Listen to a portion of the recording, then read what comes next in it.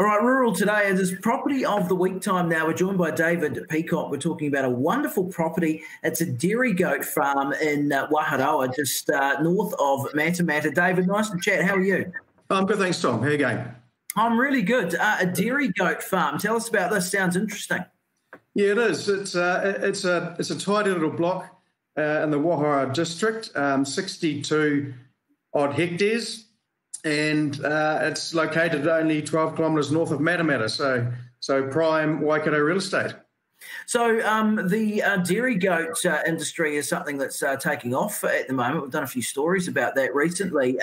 So I imagine there's been a bit of interest in this, has there?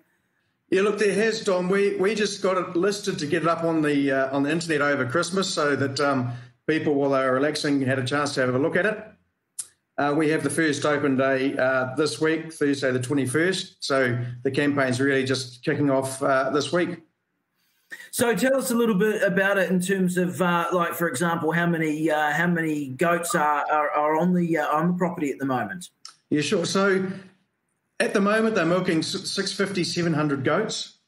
So they've got shares in the New Zealand Dairy Goat Co-op of 78,813 shares. So what they've found is that 650 to 700 does in milk will produce that level of production quite comfortably.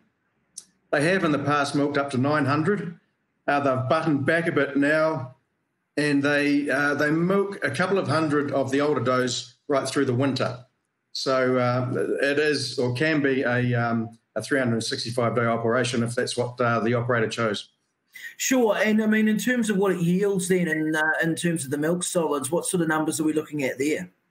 Oh, look, the 3-year average is a bit over 79,000 kilos. So it's a very, very well set up system. They've been farming it for 15 years and converted it to goats themselves. So what they have, I suppose the management system that they have found works best is it's not cut and carry like your traditional dairy goat farm. So they harvest the pasture 5 times a year and they put it all into silage.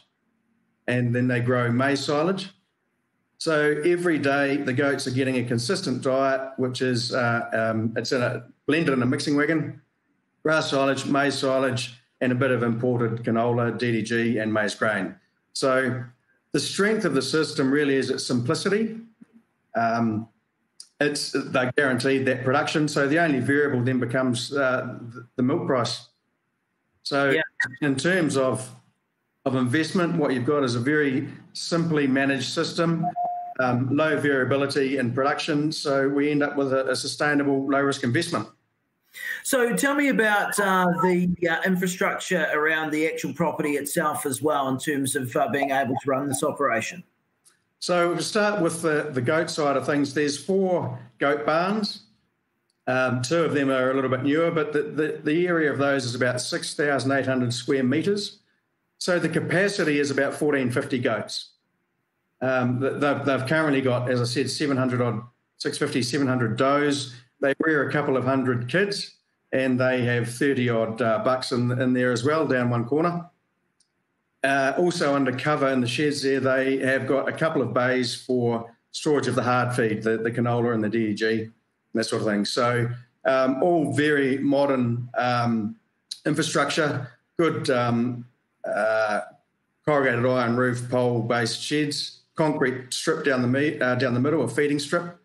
And in the front of that, there's quite a large concrete area for the storage of the silage. So there's a maize bunker, and quite a big area for storage of the grass silage. So it's all contained pretty tightly. And along with that, you have 3 houses for the staff. So the main house is quite a modern 3-bedroom dwelling. There's a new or 2018 built 2-bedroom cottage. And then the original home, which is a weatherboard 1940s comfortable 3-bedroom dwelling. So plenty of accommodation for the staff and very good dairy goat infrastructure. The milking parlour itself is a 48 bale internal rotary. So it all runs very smoothly. It sounds like it does, yeah. It sounds like a really polished and up-to-date property. People are interested and want some more information about it. What would be the best way for them to go about it?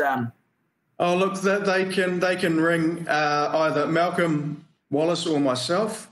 All of the information is on the Property Brokers website. And as I said, we'll be doing open day starting this Thursday. And happy to take any phone calls on it or any email inquiries. Wonderful stuff. Dairy Goat Farm, just north of Matamata. And look, if you want to check it out, make sure you go to propertybrokers.co.nz. All the information is there. David Peacocke, it's been a pleasure chatting with you on the program. Thank you so much. Very good. Thanks for your time, Dom.